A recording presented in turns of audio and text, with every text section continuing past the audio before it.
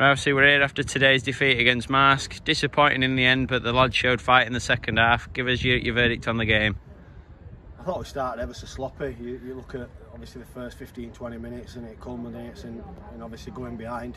And then obviously the red card follows, and I don't think we'd really got to grips with them at all in the first 20-25. But going down a 10 seemed to spark us into life. We obviously played really well after that. We were resolute, we forced a lot of set pieces, and really towards the end there it's a blatant penalty. I don't know how the officials have missed it, to be honest. I haven't come out in any interview and gone after the officials. I never go in the changing room and talk about officials in front of the players because it gives people excuses, but how they've missed that penalty with 10 minutes to go, I'll never know. And the red card that should have been on Jow, obviously in front of our dugout, where he hits him shin high with a straight leg. So frustrating, but obviously, as I say, we have to focus on what we do, and obviously games against Marske who are up there at this minute in time won't define our season.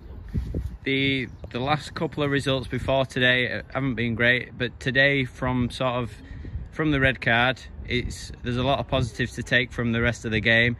What is it that we can do now going into the next game, the big one at Tadcaster? We've just said it to the players, the determination, the spirit, the togetherness that we showed once we went down to 10. It's easy to fold when that sort of thing happens in games, and obviously there were a long time to go at that point. I think there were only 25-30 minutes gone, so we've still a long way to go in that game. So the togetherness that we showed, the desire and the work rate for each other has got to be the minimum platform moving into next Saturday, and sort of take that forward. So we'll look for a reaction.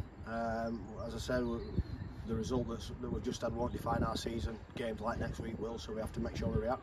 Yep, and one final touch to Jimmy that donned the gloves in for the last hour of the game. Yep. Give us a mention on his performance. Third time really since I've been at the club that he's done that. Once in a game that won us promotion, once in a game where we were down to 9 men and he come away with a clean sheet, and he's in there telling lads that he's kept a clean sheet again. So a few really good saves, and as I say, we're in there for a good 65-70 minutes playing against 10 men. So the fact that he's obviously kept him out, he obviously lives off things like that, and he enjoys saying it, so I'll give him his moment. But yeah, ultimately it's a game that we've lost, and we have to make sure we react next week, so we'll do that. Brilliant. See you there, mate.